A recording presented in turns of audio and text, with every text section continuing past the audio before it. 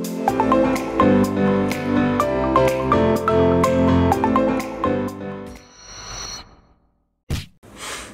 guys!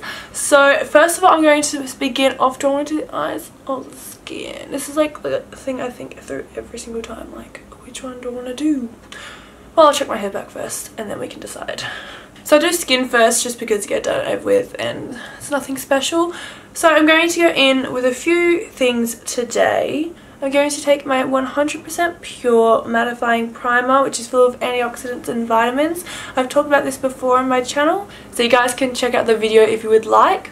I'll make sure to leave a link in the cards above here for you guys to check out like the first impressions of these products. I did the foundation and the primer, and I'm literally just applying it to the center of my face and just kind of buffing it outwards with my fingers.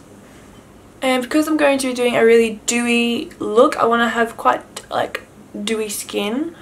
Like, because I'm oily, I'm still going to keep it matte, but I do want to have like a controlled glow. So I'm going in with my usual Master Strobing Liquid and placing this on the high points of my face. Not all over this time, because I want to still be a little bit matte for this look. So I've liked buffing in the product with my finger, and I slightly like bring it onto like the cheeks a little bit so it like glows like up like that on the high points, and I also bring it up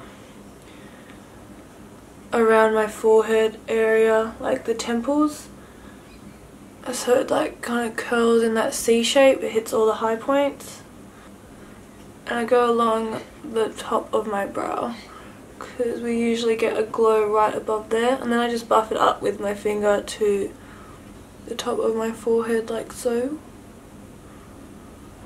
and there you have your like amazing glow. I like to go in with my finger just because it doesn't use up so much of the product. With like a beauty sponge, it just soaks it all up. And you guys know me, I always like to put some on my body as well. Now I feel like the Tin Man from Wizard of Oz. I'm going to go in with my foundation, and the foundation I'm going in today with is the Milani Conceal and Perfect 2-in-1 foundation and concealer in the shade Medium Beige. So I've been running out of ideas to do for you guys. Like, I know I've got a couple in mind that you've told me about, but I mean, like, do you guys have any other things that you'd like to see? Like Christmas looks you'd like for me to do, or other glamorous looks, more natural looks? Like, let me know in the comment section below, because I'm running low on some inspo at the moment. Like, I don't know, I'm just lacking in some inspiration. So it would it would really help if you guys would just like send me some things either on Twitter or in the comment section, or DM me on Instagram. All my like social medias are like linked in the description bar. But I would really appreciate a little bit of inspo, guys. Thank you. Next, taking my LA Girl Pro Conceal in Creamy Beige, I'm going to apply this to the center of my face, as well as highlighting the under eyes and concealing my under eye bags as well. So I'm using it to highlight and conceal. And I'm actually going to take a little concealer brush from Zoeva. It's the 142 Concealer Buffer Brush. I'm just going to buff out the concealer with this. I'm literally just kind of like patting it into the skin, not really swiping. I look like a reindeer with my little light nose. With the nose, I just want to kind of keep it on the center of it, so I'm just actually patting on the concealer to buff it in a little bit and bringing it up the bridge. And then taking some Fit Me pressed powder and just going to press this into my under eyes and anywhere else that I tend to get oily. Like, sometimes I'll use like a beauty sponge to do this, sometimes I'll use a powder puff thing from the actual packaging. Like, I like to mix it up a bit, guys. I like to keep you on your toes. And also grabbing my Urban Decay setting spray. I'm just going to spritz my face to get rid of the excess powder on it. The usual biz. And to fill in my brows, I'm just going to take my brow pencil from LA Girl in the shade Brunette. And I've just been loving the more like, I say quotation marks, like natural brow look with like a brow pencil, rather than it being more harsh. I'm just doing little light feathered strokes. Okay guys, get this for like a small world kind of story. So like a couple years ago, my sister and I went on a Europe/UK tour. So we went on like 2 tours, and we went on the UK one at the end of 2015, and the Europe one during 2000 and like the beginning of 2016. Right, so a couple of my friends, like they were a couple, like they're like married. They've gone on this American tour. And my friend from the Europe tour is on the same tour with them, right? And they were like, oh my god, how do you know, like, how do you know us? Like, how do you know Megan and Vanessa? And they're like, oh, we went on tour with them back in, 2015, 2016. Like, I just can't believe how small a world that, like, the exact same tour in the same country, like, the same time of year, like, what a small world.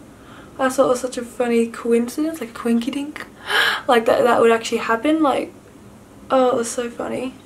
So I like to keep the tail of my brow like a bit darker, guys, and the head of my brow I always like to just keep it light and feathered, because I like to mimic a more natural brow. I don't like the Sharpie looking brow, but I mean, like, if that's your thing, then you do it, you do it, boo. I can't speak today. Alright, now that I've completed my brows, like I swear it took me like 10 years, but I finally did them, we're going to move on. I don't want to do brow gel. Yeah, I'll just do brow gel now, not later. This is the brow sculpting gel from Rimmel in the shade deep brown, I believe. Dark brown. I always get those confused.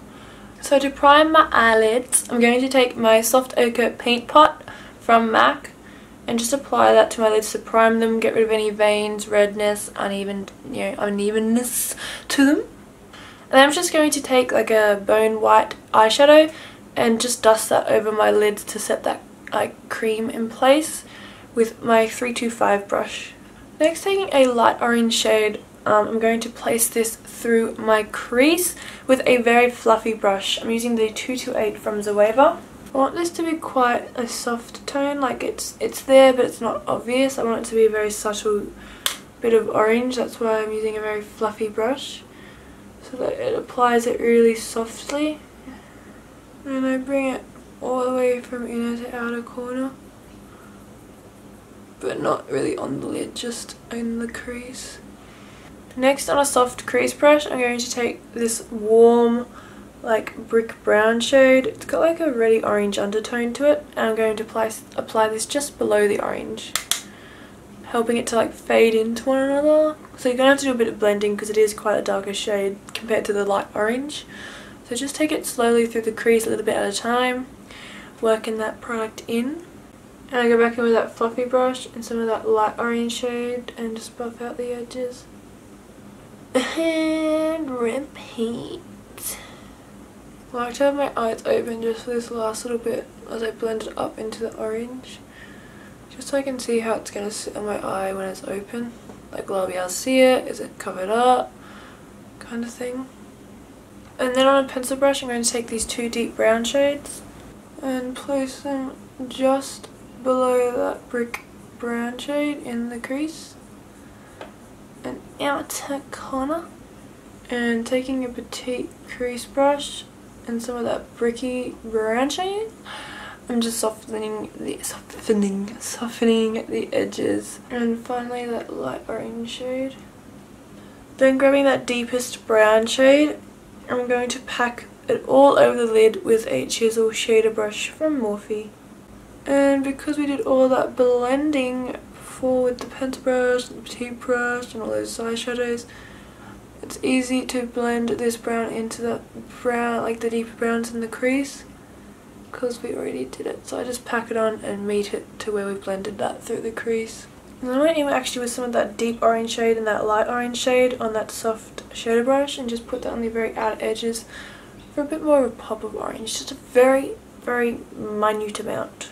I'm now going to draw a winged liner on my eyes, just with my Hailey Baldwin eyeliner, and then filling in with my Milani Infinite liquid eyeliner. It's in the black shade.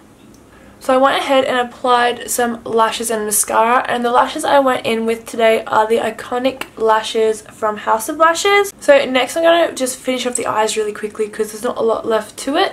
So I'm going to place a black eye kohl in my waterline and tightline. So I'm going in with my Makeup Geek Obsidian black eye kohl. I'm also taking it underneath the lash line.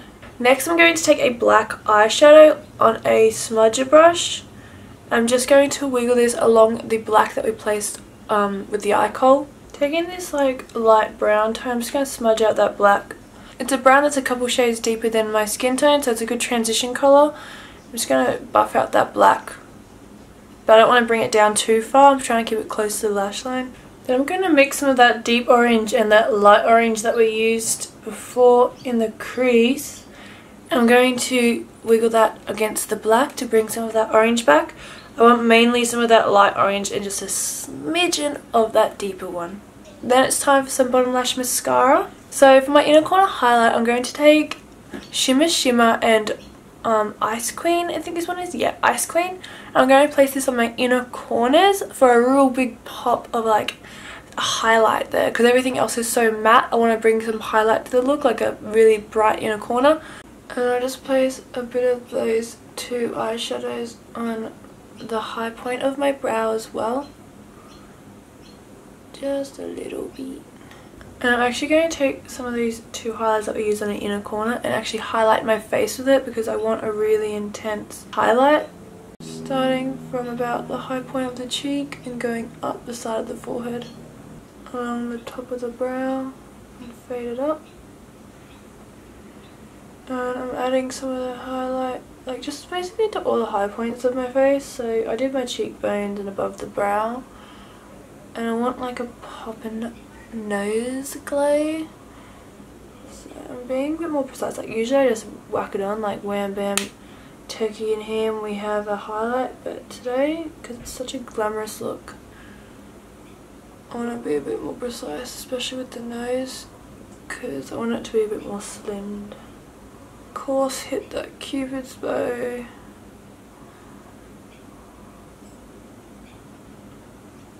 Make it pop. So to bronze, I'm going in with my Michelin bronzer in the shade Barbados Babe. Just love bronzing with like highlight already on my face because I can just see the glow as I bronze. It's the little things in life, guys. It's the little things. Just gonna bronze my nose a bit. Under the chin and along the jawline. Then grabbing this contour powder from Makeup Geek in the shade Breakup, I'm going to chisel out the cheekbones. Finally for blush, I don't really want anything too like overpowering, especially because the eyes are the focus of this look. So I'm going in with my Infatuation blush from Makeup Geek. It's a nice muted rose tone. So to finish off the skin, I'm going in with my Urban Decay setting spray and just spritzing that all over my face. Okay, finally for the lips, we're going in with like a, do I want like a muted rosy tone as well for the lips? Like I want something nude, I do know that.